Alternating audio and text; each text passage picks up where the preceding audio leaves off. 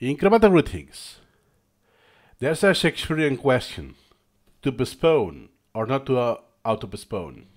And for many years, I thought that the best thing was to not auto-postpone, because you have to know the pros and cons. And the biggest con to auto-postpone is that you need to really prioritize well your collection, or you will send elements to the oblivion.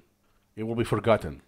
It will be in your collection. You will back up those topics, elements in your collection many times, but you will never see those ever in your life. And I knew that Piotr Wozniak, he always used auto-postpone. So I want to share something with you. So there's actually a setting, filter criterion you can use. Okay. So what happened that at some point in my collection, I had auto-postpone turned on. And I have about 11,000 elements out of 18,000. So slightly more than half of my topics have been postponed. And look at this case, 1,000. What is this? I'll never see this. Cognitive inertia, which is one of the examples in another video that I shared, that I discovered by serendipity, by doing subsets of my longest intervals. And let's see what pops from what I imported at the very beginning of my collection. And that happened that, oh, that was lost, and for me that's a miss. I would have wanted to have seen this before, right? Why I didn't? Because of the auto-postpone. Why? Because I was not prioritizing well. So first, you have parameters. Usually you will auto-postpone topics most of the time, not items. So a vote against auto-postpone is if you want to see the zero. You want to see the zero at all times. Every day when you finish your session, you want 0 plus 0. There's nothing outstanding. Don't do it. Don't do it if that's the reason. It's just lying to yourself. It doesn't have anything. You're not gaining anything. And if you have the aversion to see a number that is not 0, please watch a video that I shared some years ago. Because that's an underlying issue, if that's the case. Then is, okay, let's say that I want to auto-postpone. What's going to happen? Now let me filter. So I have at least, 2 reps. Let's do 3 reps. This one, for instance.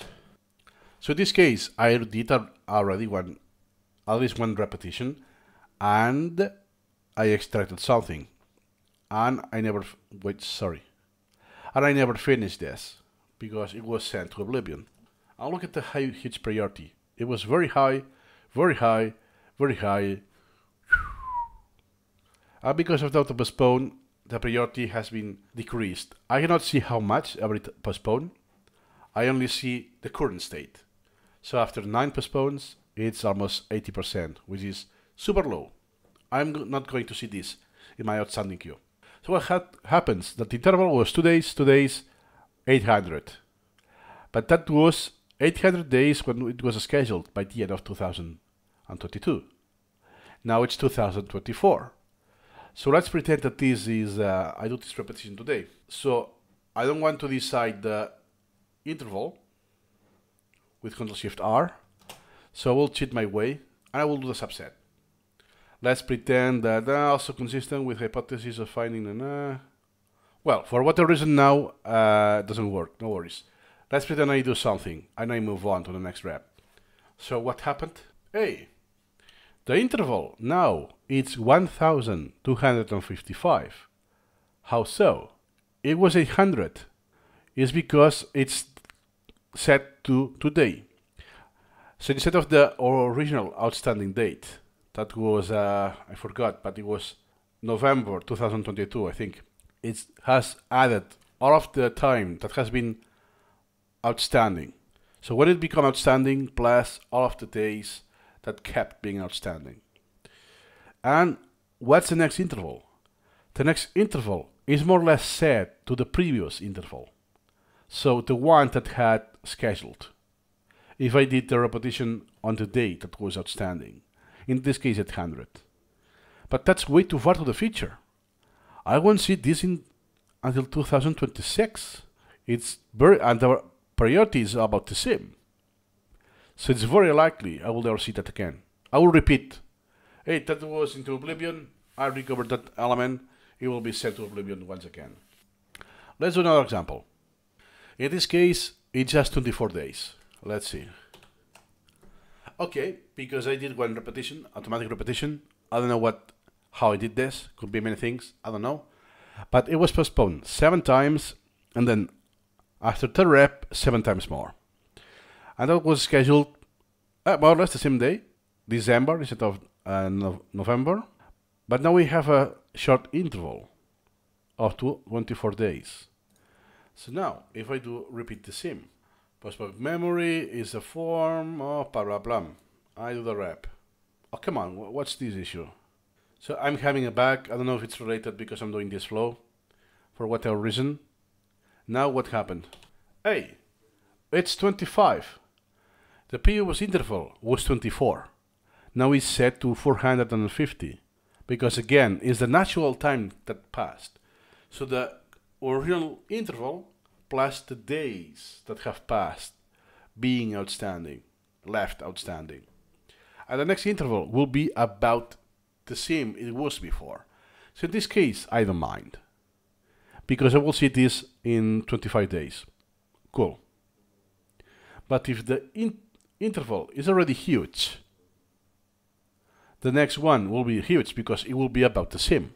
So therefore, if I use Autopostpone, my parameters are quite generous in the sense that the interval could be, I don't know, up to 1000 days. What's going to happen? That whenever I do this element, if I don't reset it myself, the next rep would be about 1000 the next time. And what happens if I do just 100? It will be that eventually the Autopostpone won't work. It will always be skipped. So therefore it won't be postponed because the interval is above the threshold. That means that eventually will happen several things.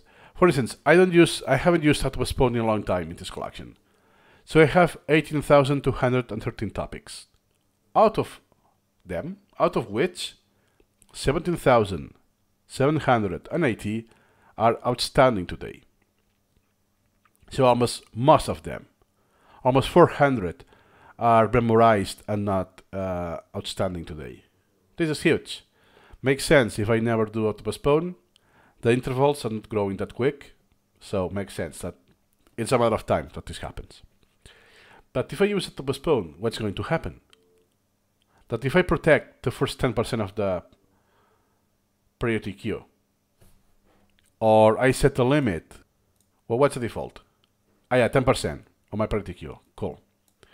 This is going to be postponed and postponed until the interval, instead of 3 days, let's say, it becomes 100. So I cannot keep postponing because they have reached the bottom already. Or the ceiling, depends how you look at it. So it's a matter of time. It's just a matter of more time that if I don't use Autopostpone, but I'm doomed to the same thing. And what I will be tempted to do is to increase those maximum intervals and more time, because I still have thousands and thousands of topics. So I want to push and push further. So the thresholds will be higher. And what will happen? That I will end up to the same issue, but even worse. Because the next interval, instead of being 24, like this case, it will be 1000. So the next repetition will be sent to 1000. This is actually what you want if the priority is very low. Something you realize when your collection grows is that you will send elements to oblivion. And that's the correct thing to do. You won't see that again, unless someday you change your mind and you search for it, it's a priority and so on, but most of the time, those will be sent to oblivion. Why? Because there's an overflow of information, and this is ever growing. It only becomes worse. So now I have 17,000 pending. 17,000 outstanding that I'm not going to do today. But this is just going to grow into 20,000, 25, 30,000. It will become worse and worse. So the key here, I'm not skilled enough with Autopostpone, is that you will take this incrementally. You will increase those parameters. So the parameters doesn't filter that many and are not skipped. So most of the topics get postponed anyways. And you may have seen screenshots of Piotr Wozniak, and he has elements or even items with 990 something or 100 and something postpones. In the repetition doesn't differentiate. So what I did is I had this on. If you're a newbie, don't do it. Wait until you get used to the priorities. Once more or less the priorities are well set with your collection, you can start using it. And I start very low, that it only postpones a few days. Most of the conditions are skipped. Like for instance, you can save 25% of the priority queue and only 50, so it doesn't go further, stuff like this. I didn't for many years. And that's something I will change today. That's why I'm shooting this video today, by the way. Because hey, now that my collection is just 18,000 topics, that is very small in relative terms, and more or less at the first 25% of my collection, of my priority queue, I would say that more or less up to here, more or less, it's well prioritized. The blue zone is still very so-so, because I'm still carrying on mistakes from the past. So I will turn Autopostpone on from now on, and let's see what happens in the long term. And that's the key. The effects you do with Autopostpone will only be seen in the long term, and once you realize those, there's no undo. So you have to really know what you're doing. That's why my rule of thumb, priorities first, then Autopostpone. Don't do Autopostpone because you want to see zeros in the outstanding. It will solve your problem today because it won't trigger that fear, that phobia from you, but it will be hurting you in the long term. Those are my 2 cents today. Let's see what my future self will tell. Nothing more to add today, and see you incrementally.